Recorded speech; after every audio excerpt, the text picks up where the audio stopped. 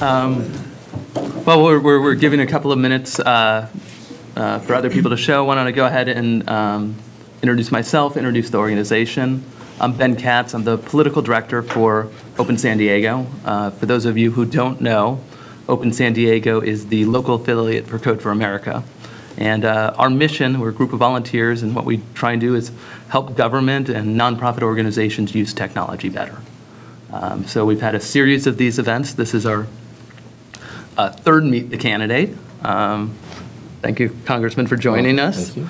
And the goal here today is really just to have a good conversation, very issue-oriented, a little bit different than probably what you've been hearing on the TV and receiving in your mailboxes, very focused on technology, on open government.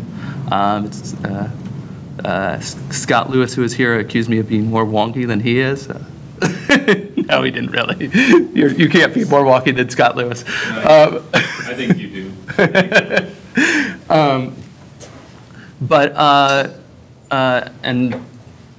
I should take a quick second here to thank and recognize a few other people.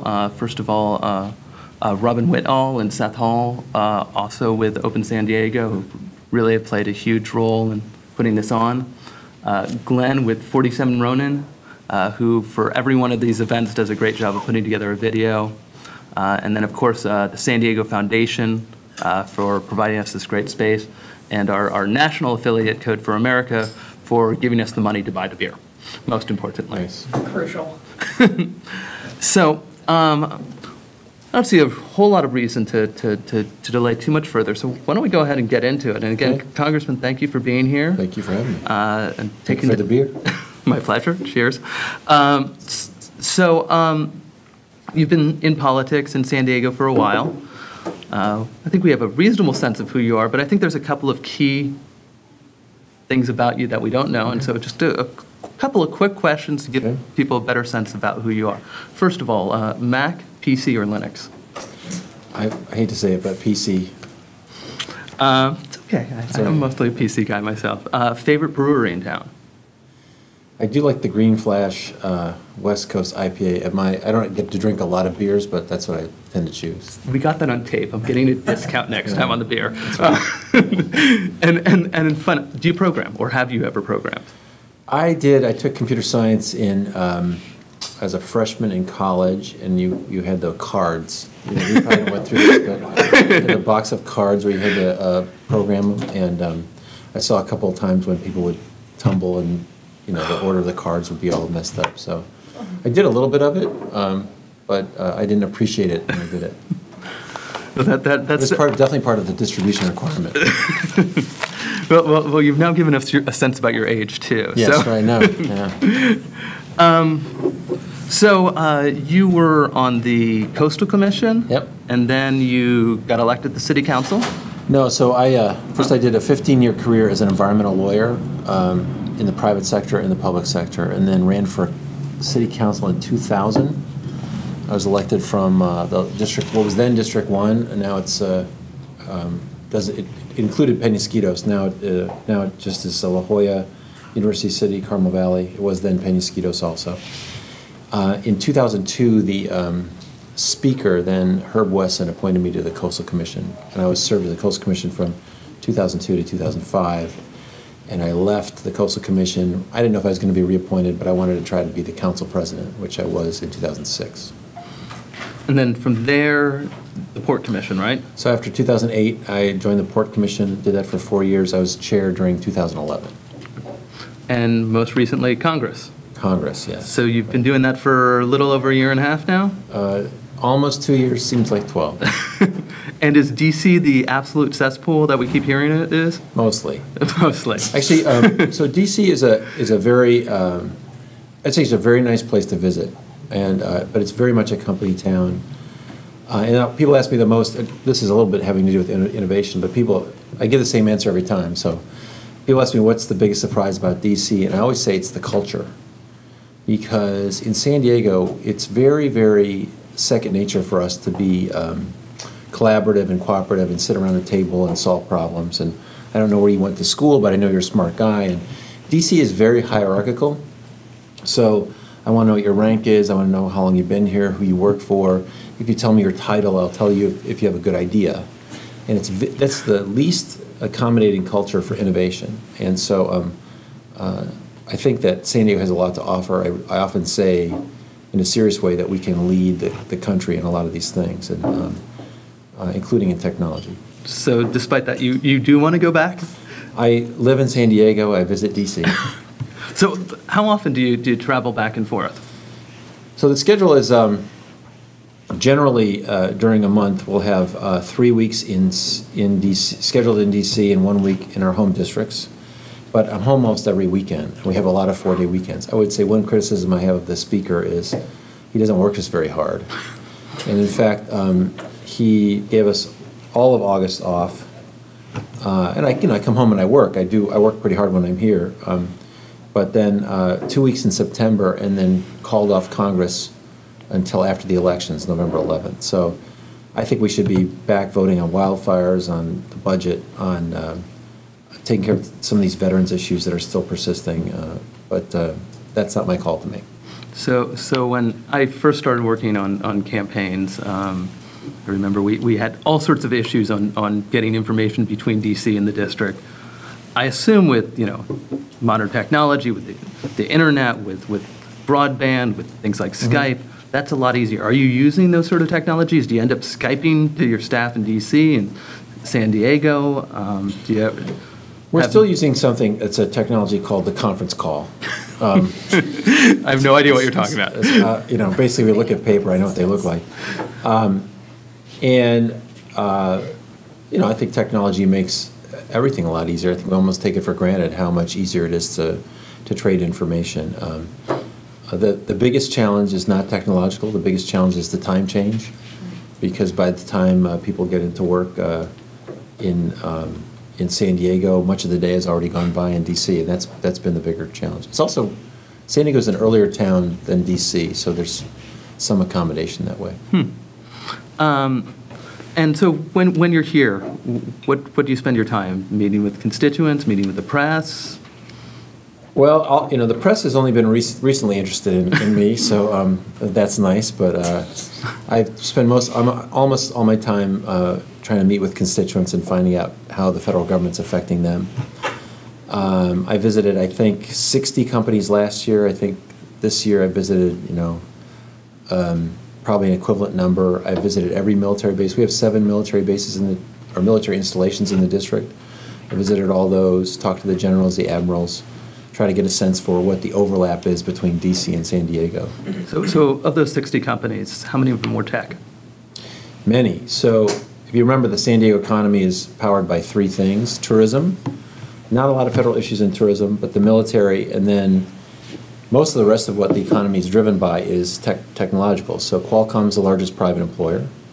We're the 2nd or 3rd leading biotechnology company, biotechnology cluster in the country. And today, the company I visited was Volcano, that's in Carmel Valley. It does a lot of very sophisticated diagnostics on your circulatory system, so the heart, and ways to prevent heart attacks. We are big in military technology. A lot of the communications across the battlefield, those complicated things, are developed here. Cybersecurity, today we kicked off the Cyber Center of Excellence conference today. That's big here. And obviously unmanned systems or drones. And then clean technology, we're big big solar deployers. We have more electric vehicles per capita here than anywhere in the country. We're big in the smart grid research. Making sure that the grid is more reliable and more efficient and waste less energy. And then the other area is algae. We're the center of algae research. And algae can be a feedstock for advanced biofuels. I am actually the co-chair of the Bipartisan Congressional Algae Caucus. So there's an algae caucus in Congress. If they say you can't get a leadership position as a freshman, just tell them about Peters and algae. But it's also an opportunity for us because the Navy wants to invest in biofuels in the military, and so a relatively small investment in alternative energy in the big context of a large military budget could have big commercial implications. And so what is your role? What are you able to do? Are you mostly a matchmaker? Are you introducing our algae people to DoD folks? I think leadership is a lot about finding where you can make a match. And so I tried to line my service up where Washington intersects with San Diego. So I'm on the Armed Services Committee, which is logical. The subcommittees on sea power and on emerging threats, which has been mostly cybersecurity. And then science, space, and technology, trying to support robust investment in basic scientific research and just being an advocate for innovation and medical research. Now, this Science and Technology Committee, that's the one I keep seeing on The Daily Show, right? That is. People make fun of the Science Committee because and I'm not, I try really hard not to be the most partisan Democrat, but a lot of the Republicans, they deny that climate change exists. They want to get involved in the content of what scientists are looking at, which I think is very counterproductive. And so a lot of those battles, we feel like almost sometimes that they're anti-science. So I mean, what's it like sitting in those meetings? Are you just biting your tongue? Well, sometimes it's fascinating. We got a live link to the space station. That was pretty cool. We got to talk to people who were up there. That was really interesting. But sometimes it's so hyper. That's a more political. The Armed Services Committee is one of the least political committees least partisan committees in Congress because we really have to get to the end.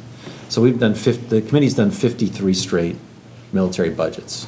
So that's, everyone's trying to land that plane.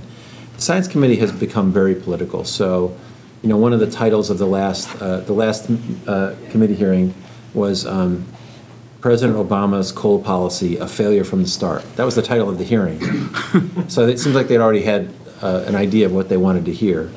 And, you get people arguing with the Secretary of Energy about whether climate change is happening. And so that can be entertaining if you have a good sense of humor, or it could be if you don't have a good mood that day, it can seem like a waste of time. So I was going to ask you what the thing you've been most proud of getting through the Science Committee, or doing on the Science Committee, but maybe the real question is for defense. Has there been anything on the Science Committee that you've really felt like has been a real success and really helpful to either the region or the country?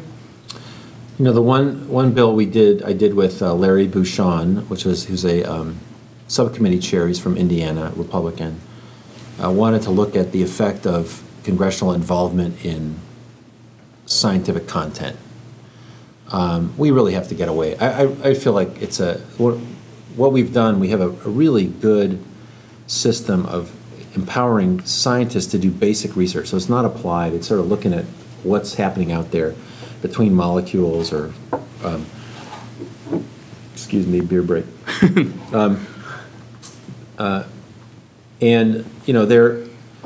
don't know what it will lead to. So, this kind of research is what led in the Department of Defense and DARPA to the internet and to GPS. Now, we didn't commercialize those in the government, but those were scientists kind of just messing around, like thinking, what can I figure out? And we gave them an investment. We gave them investment funds. That's what happens also in Torrey Pines Mesa in biology.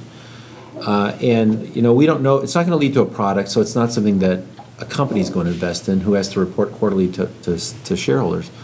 But it's really how we've developed our lead, and it's also something we haven't gotten politicians involved in science, which sounds basic. Even when I was on the city council, one thing we really were careful of, we never interfered once with in 8 years I was on the city council, with the recommendations of the Commission on Arts and Culture, because we were not artists and culturalists, right? We knew what our limitations were.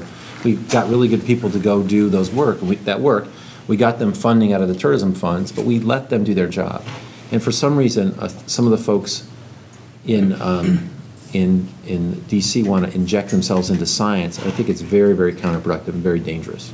So there was a bill. So we weren't able to back that off, but the bill we got was at least them willing to look at what the effect was on science of us doing that. So they're studying whether or not they should interfere. Yeah. This is not my greatest moment in Congress, but in the Science Committee, that was pretty good. So what is your greatest moment in Congress so far? So I just say a few things. One is we passed something called no budget, no pay, which is the idea that if you don't do your job and pass a budget, you shouldn't get your paycheck. And that led to the first budget in 2 years in Congress, which is what you need to stop shutting down the government. Working together, the five of us, and Darrell Issa has said that for the first time he's been in Congress, we've got 5 members of Congress who like each other and can work together. And I don't talk to Darrell. You're talking about the 5 in the local region? 5 in our region. We got $226 million for border funding for the next phase of the border infrastructure at San Ysidro that'll lower weights. We got, Duncan Hunter and I worked together to move an earmark from something. Remember Joe Wilson, the ULI guy? He's a subcommittee chair.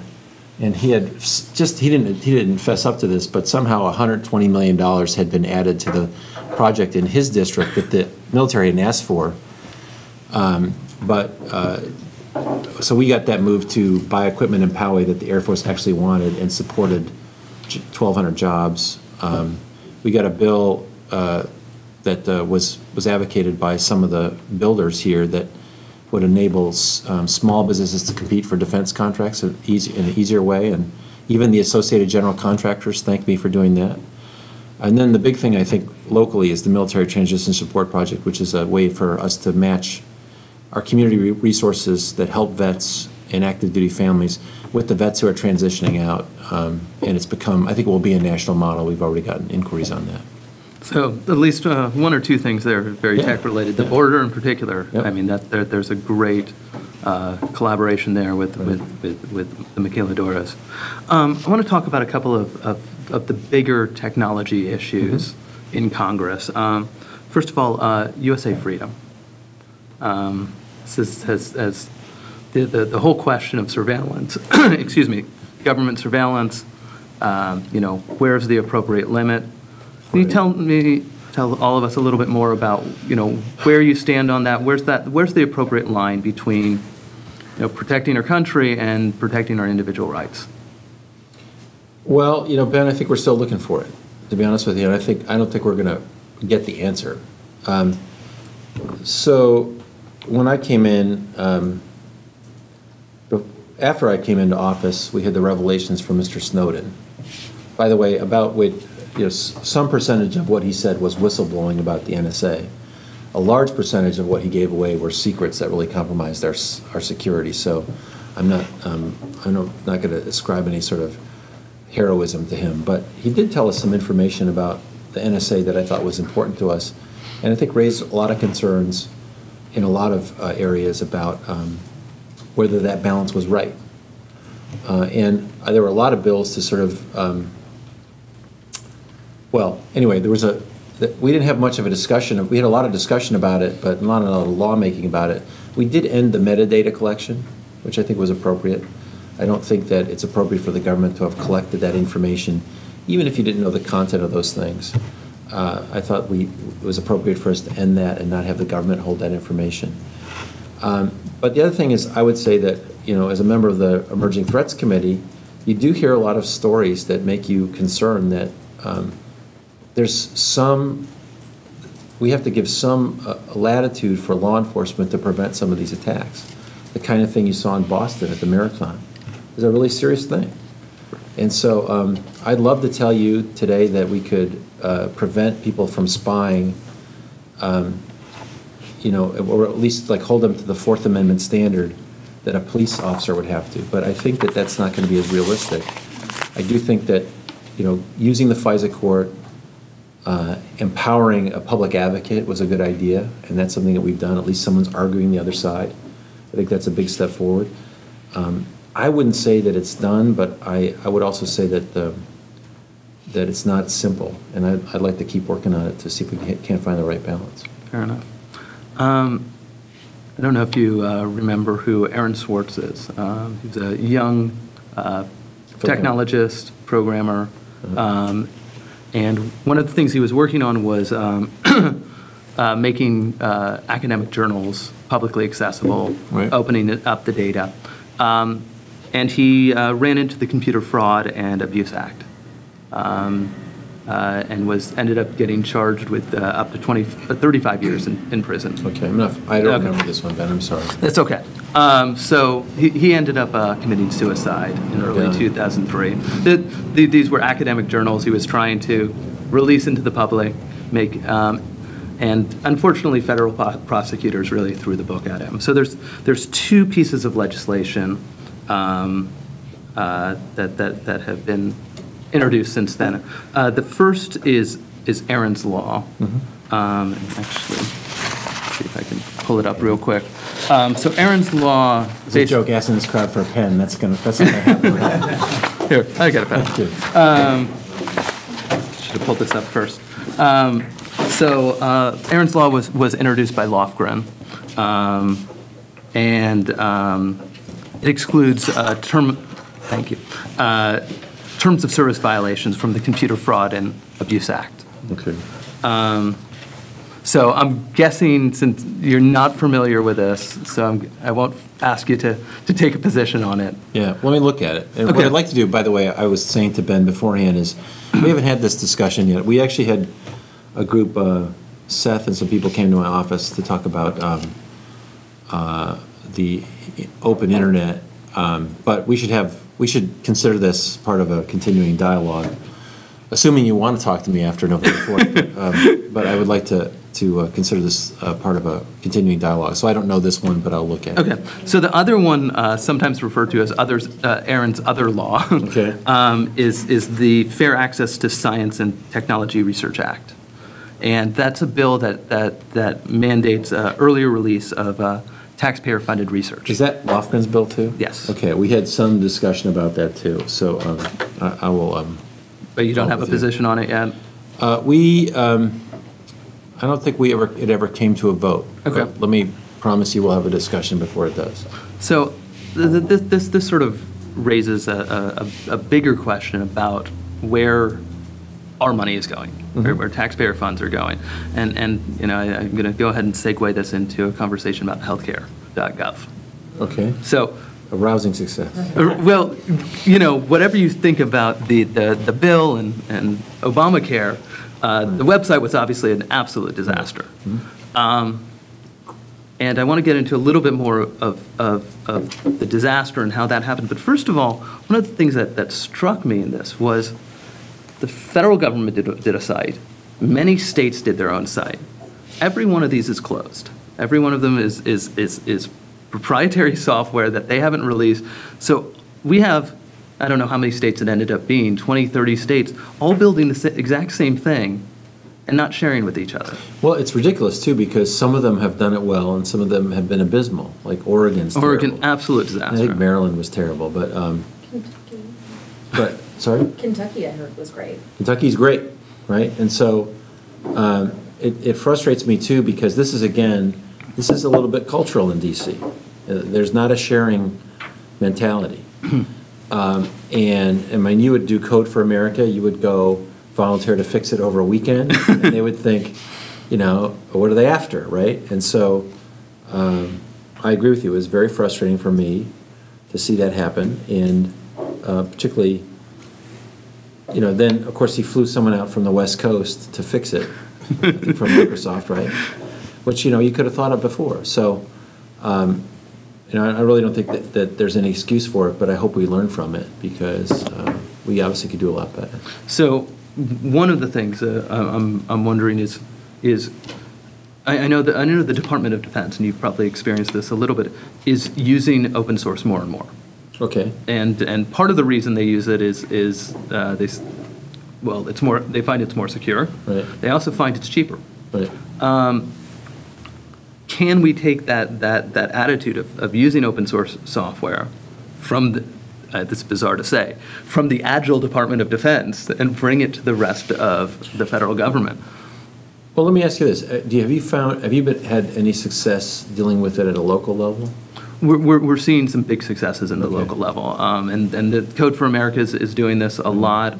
They have a fellows program where they put developers in different cities and counties, and all the software they develop is open source. There's certainly a lot more that needs to be done locally, but definitely seeing more of it locally than I'm seeing on the federal level. I think that, you know, interesting. There's such a defensive mindedness about the government. I think that what the open source approach offers is there's a lot more efficiency. There's a lot of opportunity to save money. I don't know if you have advocates for that yet in, probably Jared is Jared Polis? Yeah, so I would be happy to look for ways to join with him and see if we can do that. So let's stick with healthcare.gov for a second. So obviously an IT procurement disaster. Yep. Certainly not the first. Right. Certainly not a federal issue only. We've seen it Right. on the state level. I have another one that really is bugging me too, but go ahead. What? There's a electronic medical record system for the Department of Defense, and there's an electronic medical record system for the Veterans Administration. And you know what? Every single veteran comes from the Department of Defense. So so we've got two systems that don't talk to each other, and you could, in a different world, is you'd sign someone up when they're 18 and they enlist, and then you'd follow them through to the celestial retirement all in one system. And there's something that everyone agrees we should do it, but no one knows how to merge the two. Another example of something where we could, you could use some IT wisdom. Well, so the healthcare.gov one, the primary contractor on that was CGI. Okay. Who also here in San Diego is one of our big contractors. For the city of? For the city. I look at that and I go, after that disaster, should any government in the country use them for anything ever again? Right. I know personally, in being a business owner, I had a vendor who delivered that poorly. I certainly wouldn't use them or recommend them to friends. Yeah. One of the really frustrating things about procurement law, which we ought to talk about, this happens at the city too, is it's very, very difficult to disqualify a contractor unless they've been dishonest. So, we have all these road contractors at the city that we hated to use, but you had to go through such a process to knock them out of the system because it was public work. So I'd love to help you look at that too, because the other challenge you have is it's easy to tell if someone botched a paving job. Mm-hmm. It's hard for the ordinary person to tell if they botched a technology job, right? You could tell. Well, healthcare.gov on a certain level. Easy to tell, yeah. I mean, it was kind of I hate to say this, but it was kind of a positive in that finally it got some clear eyes on the Right. failures in IT procurement. Right. So is this something for the Science and Technology Committee? Is there some other department committee that this should go through? How do we get IT procurement reworked? How do we start bringing in smaller vendors? How do we start disqualifying the CGIs of the country? We are looking at procurement in the Defense Department. That seems like a pretty big meal. And I don't know that would run across the government because there's particular security concerns with the Defense Department that make it probably, it has to be more separate. complicated. It's a .mil thing, right? So we are going to try to work on that. We found, one of the things, this is a technology thing we found out about, was that they buy satellite space like it's a car, a durable good. And we finally convinced them in this defense bill to lease it because it changes all the time, right? And it'll be like, I'm going to buy an iPhone and keep it for 10 years. No one does that, right? That's just not the way you do it, right? You do it? You got a pretty old iPhone. But anyway, so we're trying to bite that elephant, or chew that elephant in the Defense Department, but I haven't seen it happen government-wide. Maybe that would be, let me think about how that would fit in. Have you been following 18F? 18F? Okay. See, this is part of the education part. Is it a fighter? 18F is F-18? No. Nope. It's not a fighter. It's not a singles profile. It's a division of the GSA. Okay. So what they did was they brought in a bunch of generally West Coast Right. tech folks, and they've got a startup. I think it's at the corner of 18 and F. That's the name. Okay. And they're doing tech projects within the GSA and servicing different departments and Okay. really trying to bring a more agile, tech-focused approach to a lot of solutions. So that's going to be your other homework Okay, assignment. I will go visit them to see if they're happy. Couple other issues to talk about. Net neutrality. Yay, nay? Yeah, Where- and I'll just say too, I had an issue. So, first of all, I signed a letter that contained a principle that I agreed with, but was sponsored by some of the telecoms. And so, people drew the conclusion erroneously that I agreed with everything the telecoms want. But I liked the 2010 Internet Order, Open Internet Order. We've had this conversation. And what I didn't like is regulating the internet like it was utility. The way a utility works is that when you want to make changes, you have to go through this iterative process of asking permission of the regulator. And there's no guarantee that the regulator would come out with a good decision at the end. Whether it's the water department or the PUC or whatever. So at the end, after talking to a lot of people, including some folks here, what I did was I introduced a bill to legalize the 2010 Open Internet Order that had been invalidated on the lawsuit by Verizon. As a way to see what we could do to prescribe the right, to say to the industry and to the innovators, frankly, this is what we want the internet to look like at the end. We want it to be widely available. We want it to be open. We don't want people to be paying penalties because they're small. We don't want there to be preferences. Those were all in the 2010 Internet Order that was thrown out because the court said that the FCC didn't have the authority to impose those regulations.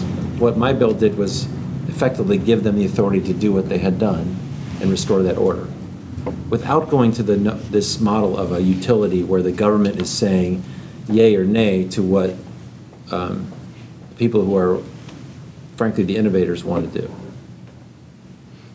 I have a couple other questions, but I also see we're running a little bit short on time. Okay. So I wanted to go ahead and open it up to the folks here and see what sort of questions we have from the audience. So anything about technology, about open government, IPA. craft beer?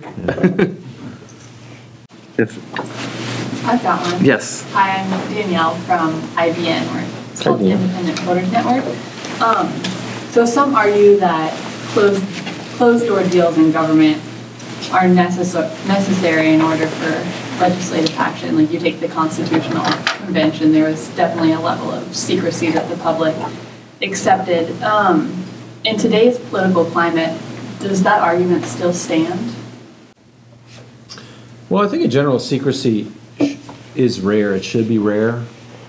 At the city, there's very specific instances where you can talk about stuff in closed doors, like, real estate negotiations. You can't conduct those openly. You can't listen to what the city wants to pay for a piece of property. It's bad for the public if everybody knows that. It's bad for the public to know kind of in litigation what your position is.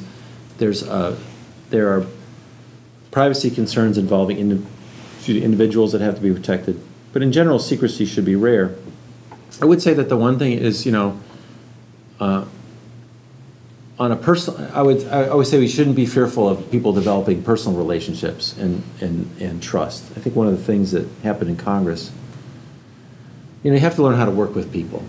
And I have to be able to listen to what you want. What is it you want out of Congress, so we can think if we can work together to see if we can both get what we want. And sometimes that'll take place over a dinner, over a craft beer, if that's okay with you. And I would not be scared of those personal relationships being developed. What I find is that the business of the Congress, when we do a defense budget, we go through line by line on C-SPAN exactly what we're talking about, and it's pretty open. But I do think that there's an important role, there's an important thing in Congress in terms of getting to know people and getting to kind of see where they're, in an almost literal way, where they're coming from, because it's a big country. But in terms of doing the business of the government, that should be public. So yesterday, Society of Professional Journalists had an event about police body cameras. yeah, Are very you in interesting. favor or against congressional body cameras? No, that would be so dull. That would be really dull. What other questions do we have out there? Ashley? Okay. One of my biggest pet peeves is that I find it's really difficult for users, like lay people, to access information about legislation. I mean, even, when I looked at your congressional website and I looked at legislation you're sponsoring, it's not user-friendly. It's not easy for me to read. Right. What do you think Congress can do to make the information sharing to the public about their activity and what the federal government can do for them more accessible to the public in the age of changing Well, technology? here's an area where I'm sympathetic and I would love your help, because I don't know how it happens that you get at this stuff. I mean, I know that there's this concept of open data that we should support, and that, that for some reason people don't like PDFs because you can't play around with them, right? Right? They're very, very hard to analyze and So- pull the data out of. I think we should be empowering input and engagement by providing this in the best format possible. What I don't know, Ashley, is what the steps are to go from here to there. So we probably should be working on that together. I think that it will not come naturally to a bureaucracy, because they don't tend to change on their own. But if you could give me some ways to advocate for the right kind of interfaces and interaction and availability, I'd be happy to do that. So in the tech world, we have a concept of source control and change tracking. If you take that this helps avoid the cards getting all mixed up. Right. But every time somebody makes a change, it's tracked who made the change, Right. when, and they're actually asked to put in a little note about why. Okay. Would you support a similar thing for as legislation goes through the process? Yes, and I think that kind of thing makes sense, as I understand it. Seth, you had a question? I did. I just wanted to go back real quick to the so-called net neutrality question. A phrase you told me not to use anymore. Well, I encourage us all to look into Okay, right. why that is. But to that point, you've proposed a solution, or at least a workaround in the meantime. While you've done that, the FCC is considering what they're going to do already, right? I think we've gone past the last public input period on what the FCC is considering. From a practical standpoint, the FCC sounds like they're going to make a decision sometime in the near future. Right. You've made a proposal, and Congress, being what Congress is there any chance that your proposal is going to even really ever make it anywhere to be heard, or should we be more focused on trying to get the FCC to do something that we can hope that takes the position that we're more friendly towards? Well, it's not either or, Seth. I think I would not suggest by any means that, well, I tell everybody, don't ever think that you should rely on Congress to solve your problem. I mean, this Congress is very difficult, and frankly, when I was the city council president, I used to like to put stuff up for a vote. I like to win, but I also like to get through stuff, and that's not the ethic there. And so they hold stuff from letting it. The speaker decide the speaker decides what comes to the floor, and it's very frustrating that we can't get votes on stuff. So I would say we go double track. Let me try to work this through the Congress. I think there is some sympathy for doing this because it would settle it. People understand it now. They've looked at it. I think even the telecoms would prefer the certainty of this rule that to they're concerned about what FCC is going to do now too.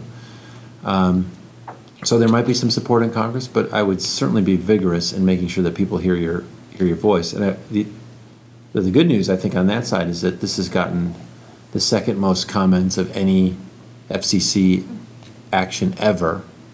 And you know what the first one was? You know what the first one was? Janet Jackson's wardrobe malfunction. Just when I was feeling good about democracy. Yeah, that's right. That's right.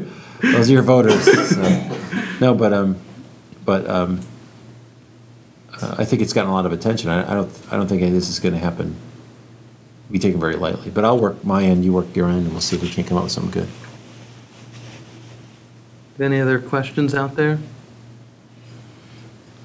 Oh, We have a question from Twitter if you would like. I would love a question.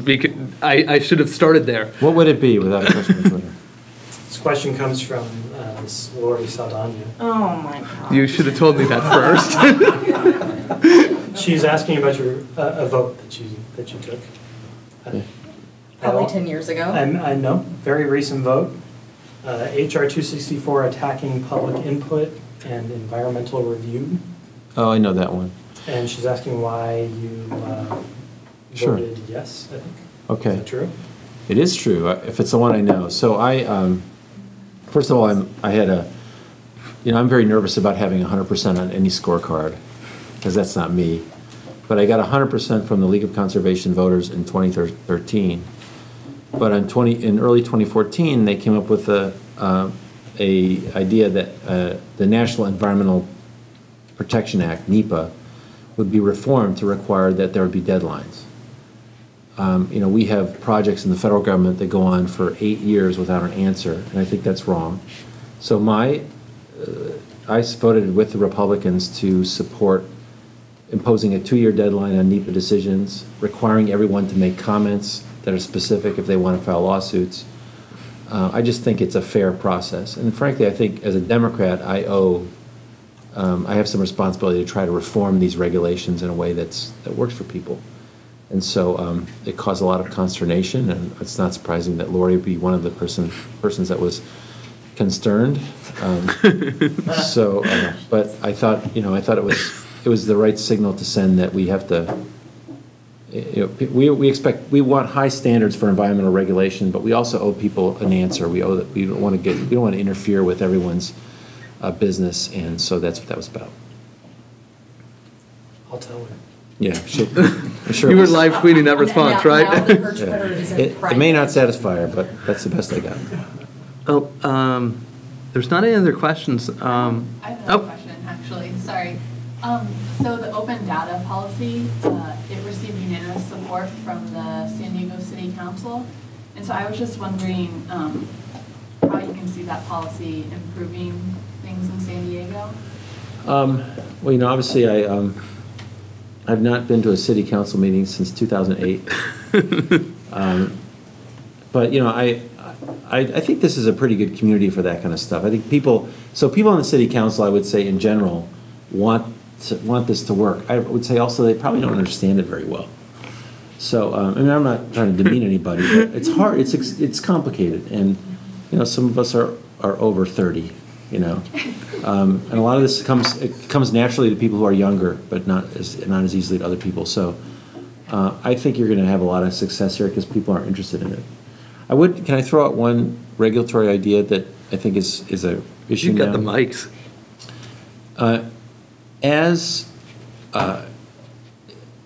One of the things that concerns me that I hope you'll be aware of is, the city council acts in two ways. It acts as a legislature, but it also acts in a quasi-judicial fashion.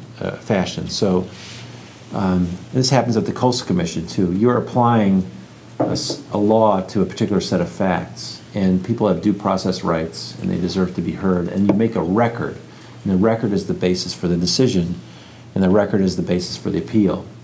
Technology gives the ability for people to be communicating outside the record, and it could be very innocent, like a text message from the crowd to the decision maker saying, did I hear that right? But then it could also be, why don't you ask this question? And pretty soon that bleeds into testimony. And I think we should probably be imposing a rule now, given that we're in this age, that that's prohibited. Those kinds of, any kind of communication in the context of a quasi-judicial action, like a hearing on a permit, would prohibit any of these kinds of extra record communications. So collect the cell phones at the door? Well, I think you can find what you can do though is you can impose a penalty on people who do that. And I think that would be a good disincentive. But like Jan's email stuff, like Jan Goldsmith. But if you're emailing about the subject of a hearing and no one can hear it in the crowd, or if they're watching on the feed. That's really wrong. I think it's really wrong, and I think that's the kind of thing we ought to come up with a solution for it, whether it's a fine or something like that. But in that judicial setting, this is an open government,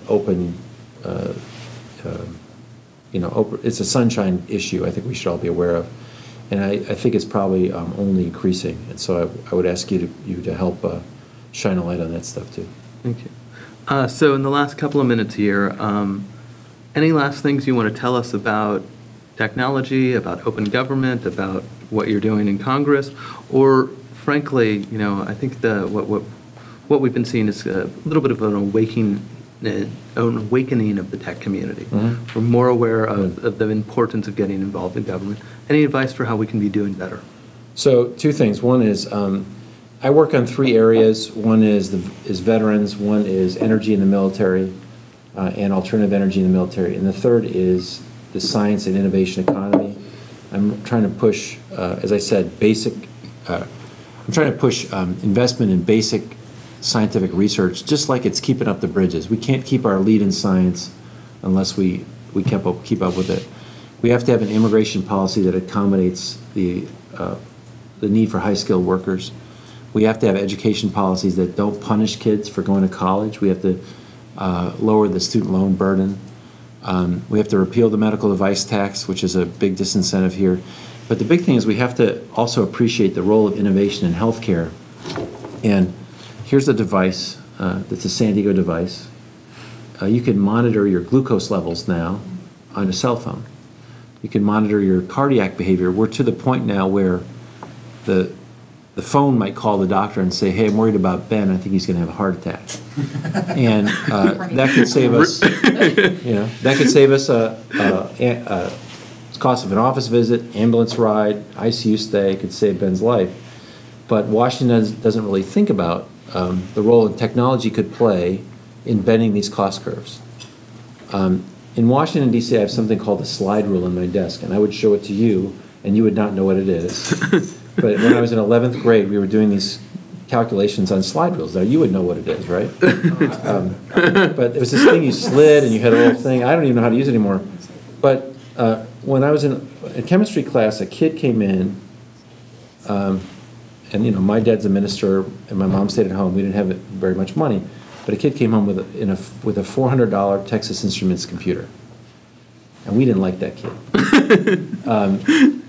And we had a big discussion about whether he could use it on the test. He couldn't use it on the test.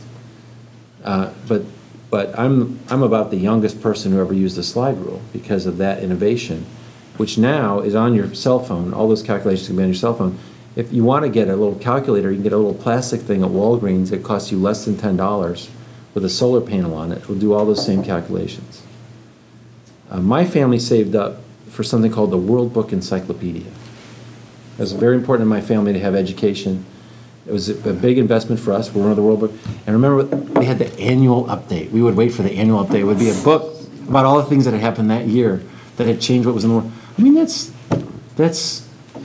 very yesterday now. I mean, and all that's happened because of innovation. Innovation is what really changed the cost curve. And so I think that the big thing for us as San Diegans is to sort of continue to push that across the country and make sure that we can lead the rest of the country to do these kinds of things. In healthcare in particular, it's the innovation, the kind of innovation that's happening right here that's going to bend the cost curve. And obviously, things like the healthcare.gov, those are all things we know how to do. So what you'll have in me is an advocate for empowering that and showing it off. And I know it's not a campaign event, but if you like that approach, I hope you'll send me back. Well, thank you so much. Thank you for taking the time. And good luck for the last couple of weeks here. Appreciate it. Thank you.